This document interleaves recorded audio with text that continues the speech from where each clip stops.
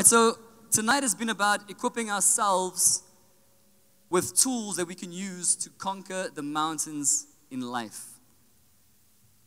I need to just shout something over the mic real quick. Mishilo, I've got Mel's microphone. Okay. So like I said, tonight has been about equipping ourselves with tools that we can use to conquer the mountains that we face in life. So everyone, picture a large tree in your mind, right? A large tree. Now, you cut the tree in half. Tree falls over, and you look at the trunk. What do you see? You see those rings, right? Those tree rings. And in like primary school, that's how old the tree is. That's how you tell how old the tree is. And I guess that's true. But also, those rings represent the various seasons that tree has gone through, that tree has faced. Here's what I want to say to you first. Every season is in the tree. Everyone say, every season is in the tree. See, that tree has faced many different seasons in its life. Long, freezing cold winters, hailstorms, forest fires sent to destroy it, and months of drought even sometimes. All those seasons are within the tree and make the tree what it is. And we are like trees in this way. Whatever we have gone through becomes part of us and our story, good or bad. But where trees handle it differently, where trees handle it better than we do, is that trees, after that season, keep growing. Now they may need to heal or go through a season of stagnation or pruning, but eventually they rise again, they grow again, and so must we. We've all been through difficult situations in life. We've all faced various mountains of various kinds. But what conquers us is how we respond to those mountains that come into our lives. Let's talk about that tonight. See, at some stage in life, a fire has entered our life. It's burned up something very important to us. Something we care about, and we are left with the ashes of what once was, of who we used to be. Have you ever been in that place?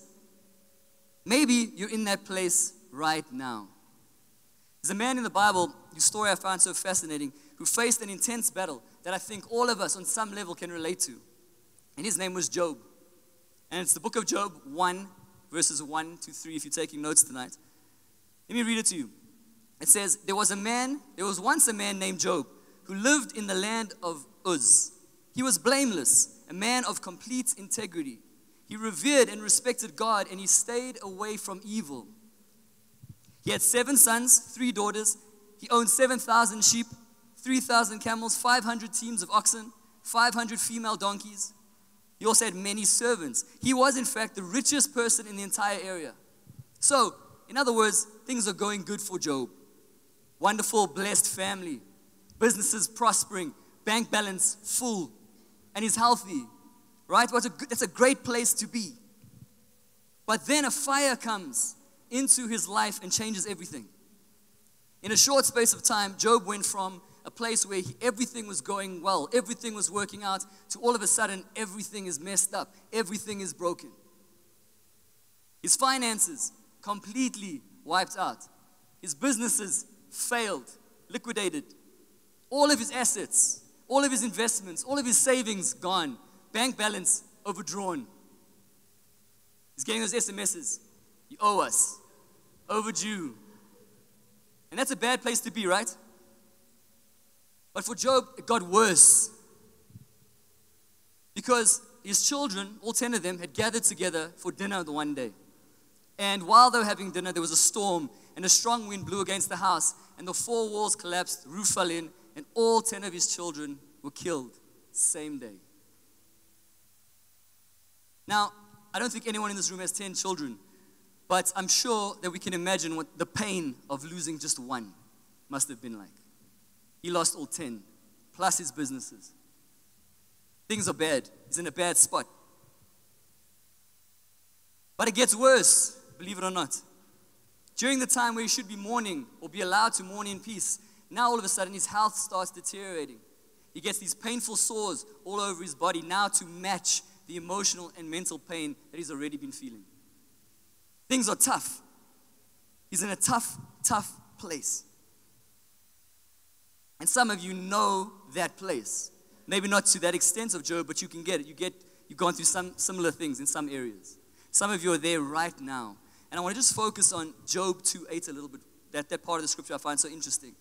And it says, then Job took a piece of broken pottery, and he scraped his wounds with it as he sat among the ashes. Let me read it again. It says, then Job took a piece of broken pottery, and he scraped his wounds with it as he sat among the ashes. How many of us, like Job, have had a ferocious fire or an unrelenting circumstance come into our lives, and it leaves a path of destruction in its wake, and we are left sitting in the ashes of what once was? Maybe the fire came and it destroyed your business.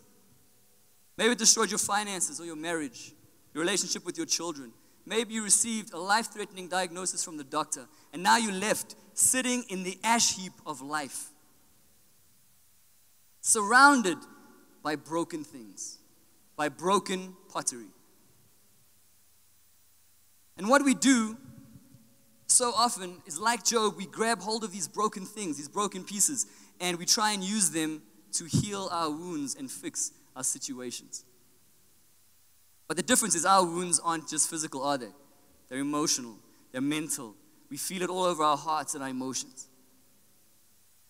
Now here's some of the broken pottery of life that you all know. It's when we use certain things to escape from reality because reality is too hard. That's broken pottery. It's when we withdraw from people, especially those that are here to help us. It's when we use alcohol and drugs to numb the pain that we feel. It's when we hurt ourselves in any way. It's when we sabotage our opportunities. It's when we push that self-destruct button in yourself because you think you deserve the worst.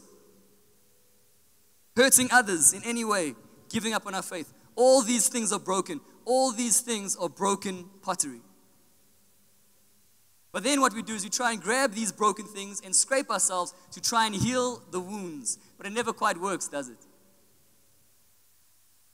Listen, a person can only use the tools that they have available to them in this life.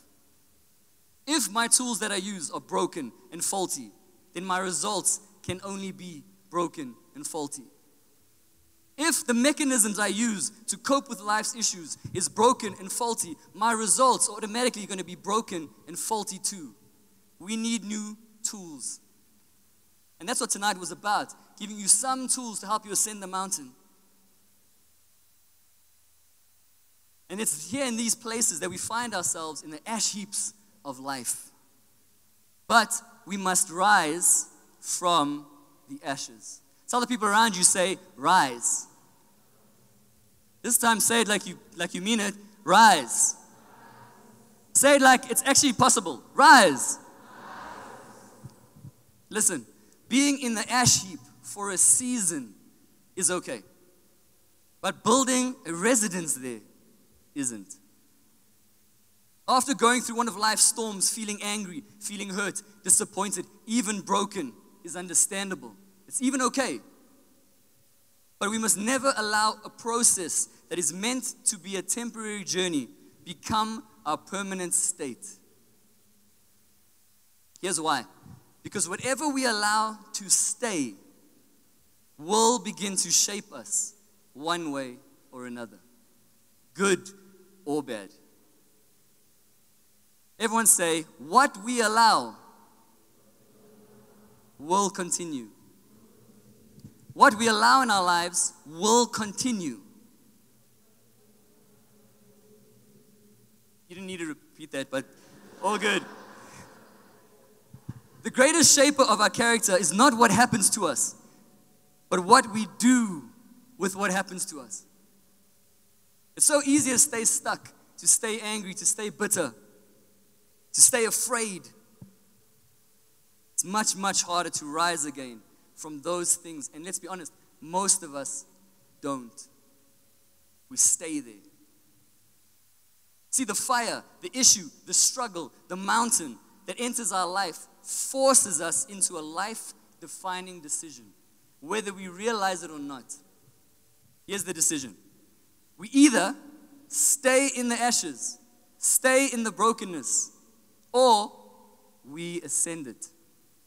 We either stay in the brokenness or we ascend it. That's the choices. Here's an example. I've gone through some terrible situation in my life, right? I'm left angry. I'm left bitter. And then during the process, I stay angry and I stay bitter and I don't rise. What happens? I become angry and bitter. See, that stuff, that poison, becomes part of me. If I go through the fire, right, and my faith gets shaken, that's okay. But let's say nothing changes and it stays shaken, and I don't fight and I don't rise again, what happens? My faith deteriorates and I become more faithless. I become what I allow. So whatever I allow becomes part of my character, which is part of who I am. And then when other challenges arise, when they arise, I behave in line with that character, good or bad, which results in that behavior getting more entrenched in me than before. It's kind of like muscle memory. Now listen, let's flip it. If the fire comes and I'm hurt and I'm broken and I experience all the emotions we just spoke about, but eventually in the process of time, I dig deep, I press on, and I allow the process of healing to take place in my life.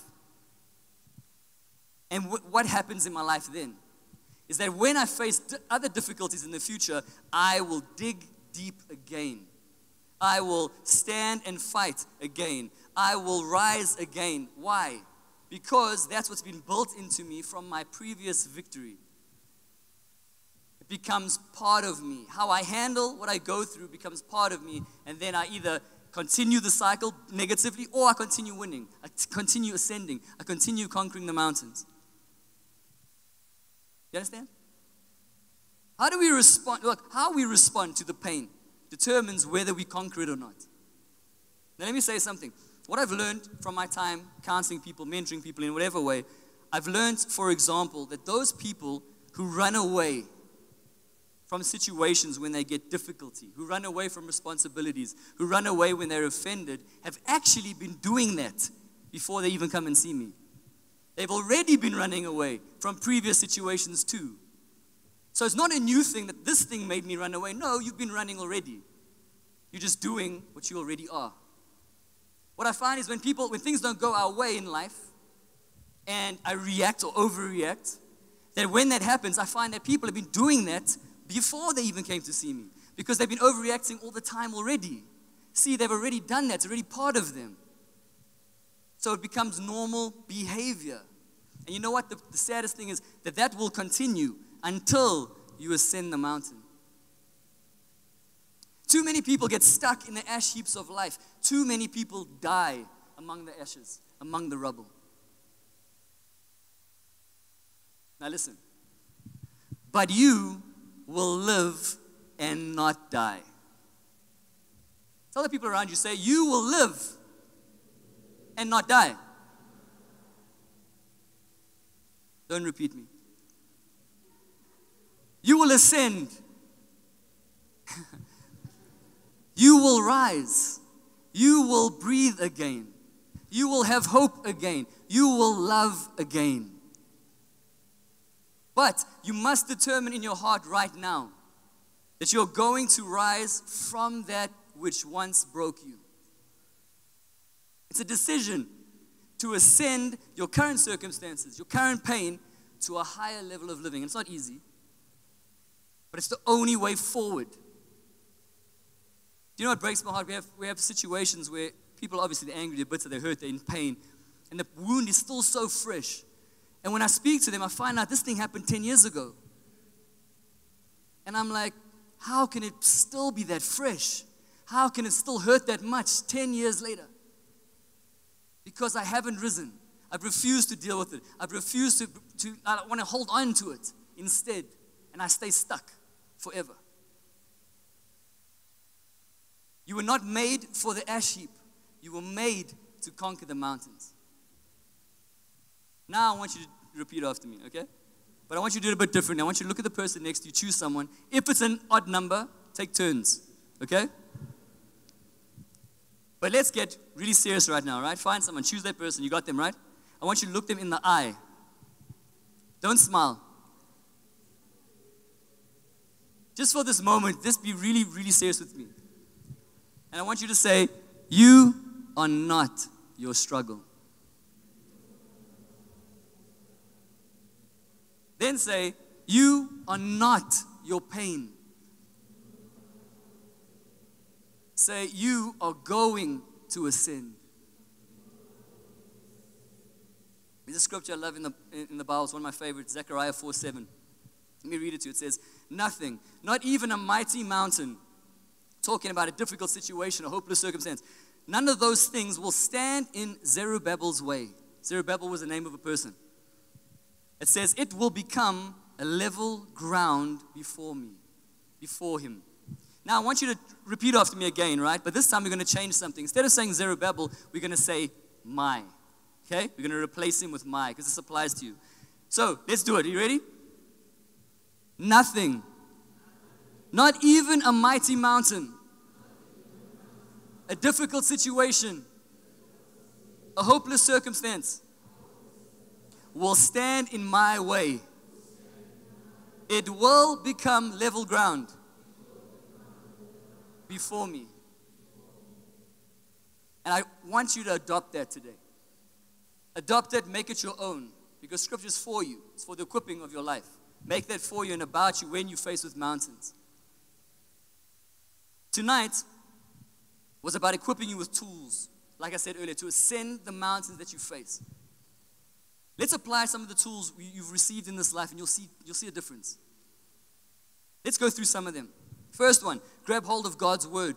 Grab hold of his principles. Find it for your circumstance. Find it. Understand it. Apply it. Because God is more passionate about you succeeding than you are. Why? For his reputation's sake. That's what we learned from Tabo. Then Gisette got up here and she said, but also a mountain we have to do is look within ourselves. Because sometimes that's the mountain. Sometimes our greatest enemy is our enemy. And we have to look at that. It's difficult, but we have to do that. We have to go on that journey. And then like Tarai said, and you heard his story, accept the mountain in front of you. Choose to ascend it. Understand that it's a process. And let's add this. And throughout all of it, make a determined decision that where you are now is not where you will stay.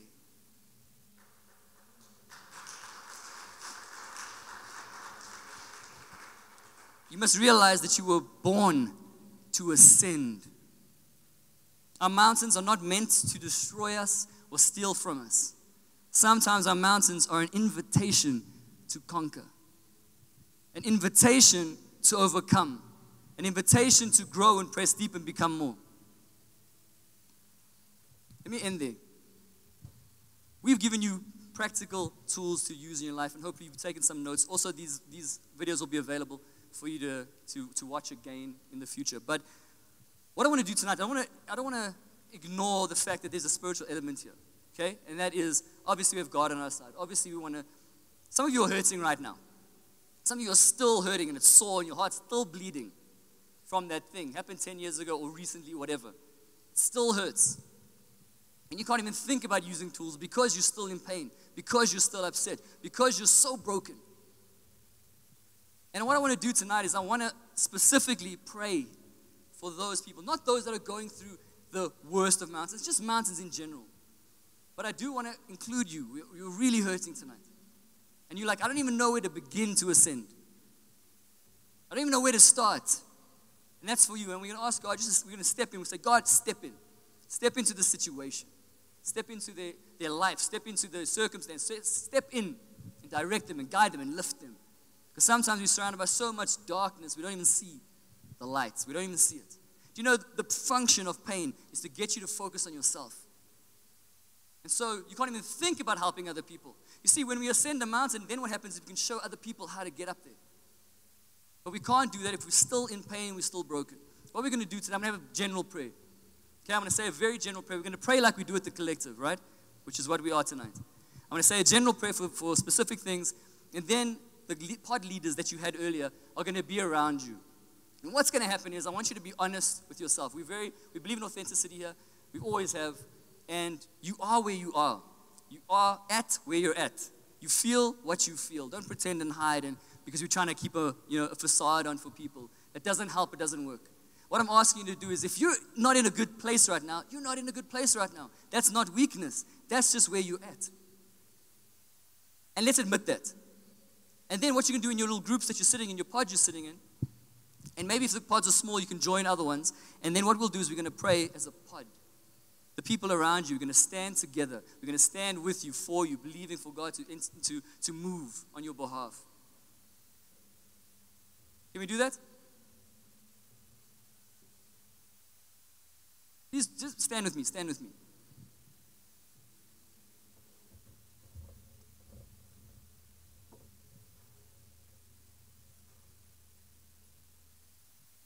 Sometimes we think that my business failed. That's something I should be very ashamed of. No, it's just the reality of where you're at. It's just happened. It's something that has happened. Maybe you've got a mountain of debt to climb now. You will ascend. Maybe there's some terrible disease. You don't know what to do with it. Maybe the mountain in front of you is now you've got to go through treatments and change your lifestyle and your diet, etc. It's a mountain, but you can conquer the mountain. Maybe you did get your heart broken by someone through a divorce or whatever, and that pain is still there. We're going to ask God to heal those things tonight. So what I want you to do, whether you're a church person or not, whether you're a religious person or not, you're in this place, you just found yourself here. That's okay. I want the guys that have been around church, been around the collective, I want you to agree with me. Stand in agreement with what I'm about to say over the people here. And then when I'm done, pray for each other. Pray for each other in a group, individually, or whatever, as a group. Pray for the needs within the pod. Can we do that? Let's pray. Father, I just thank you, God, for all that you are, all that you've done, Lord. I thank you for this evening, God, the tools that we've learned, Lord. But Lord, I thank you that regardless of where we're at in this place, regardless of the struggles that we've been facing, right now, maybe, Lord, we're in a fire. Right now, Lord, maybe our business failed. Maybe right now our finances fell apart. Maybe we're in massive debt. We don't know what to do. Maybe we just heard a report that our house is in danger of being taken away. We're in a bad space. But God, we ask you, Lord, to intervene, to step in and to help us, Lord, to lift us from the clay. Lift us from the place that we're stuck in. Father, maybe our hearts are broken from someone who hurt us. Ex-husband, ex-boyfriend, father, a mother, grandfather, whatever, whoever it is. And Lord, we ask you to heal our wounds. So Father, as we lift up our voice in prayer, in unity here in this place, for our brothers and sisters, maybe I'm not going through anything. Maybe I'm okay. But the people around me aren't. And if they're not okay, we aren't okay. If one suffers, we all suffer in a way. So God, we stand with our brothers and our sisters going through things. Sometimes, Lord, the greatest pains are hidden behind those smiles and the jokes. And Lord, we just remove that. And we just get real with you. We get real with ourselves. We say, God, we just thank you, Lord, for what you do in our lives. So Father, right now, we just worship you, God. We thank you for your presence in this place, Lord. I think that every pod prayer that takes place, Lord, you'll answer prayer. You'll hear prayer. Your presence will be felt and available, Lord. I thank you, God, that you help us conquer mountains. That, Lord, we ascend, even though the pits are so deep. And right now, Lord, we just trust you for signs, wonders, miracles, testimonies, God, from the people that are here. Lift those, Lord, that are empty. Fill them. Those that are so full with other things, Lord, remove that and lighten their load. And we ask you for this, Lord. So what you do now is just pray in your pods for a few minutes, and then we'll end off.